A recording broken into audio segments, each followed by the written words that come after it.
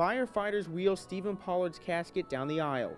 Family, friends, and FDNY members packing the pews of Good Shepherd Church in Marine Park, Brooklyn. The 30-year-old was with the department a year and a half, assigned to Ladder Company 170 in Canarsie. Pollard responded to a call over the Mill Basin Bridge along the Bell Parkway Sunday, trying to save 2 car crash victims. But he fell through the gap between the lanes, plunging nearly 50 feet. He was pronounced dead at Kings County Hospital.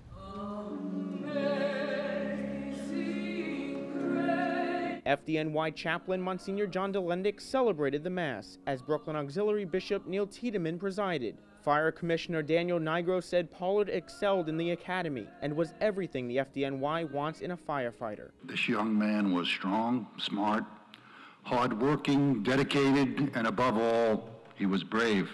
Pollard is survived by his mother Janet, father, retired firefighter Raymond Sr., who served for 32 years, and his brother, Raymond Jr., an 11-year veteran. Mayor Bill de Blasio sending his condolences on behalf of all New Yorkers. This family has always been there for the people of New York City, and we, the people of New York City, will always be there for them.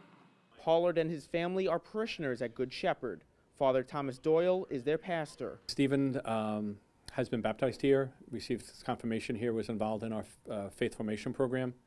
And from there, he went on to St. Edmund's High School. Pollard graduated from Brooklyn's St. Edmund Prep in 2006, where he played hockey. In a statement, the school's principal, Allison McGinnis, wrote, quote, "Stephen's selfless dedication to the city of New York exemplifies all that we hope our graduates to be, as they fulfill the mission of St. Edmund Prep. We pray that Stephen's bravery will be an example for our students for generations to come."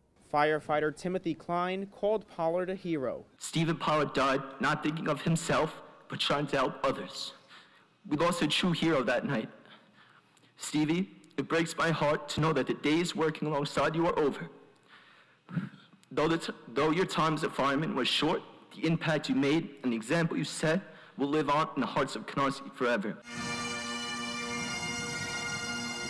Pollard was the 1,151st member of the department to die in the line of duty. A service followed the Mass at Brooklyn's Greenwood Cemetery Crematory Chapel. In Marine Park, Brooklyn, Tim Harfmann, Currents News.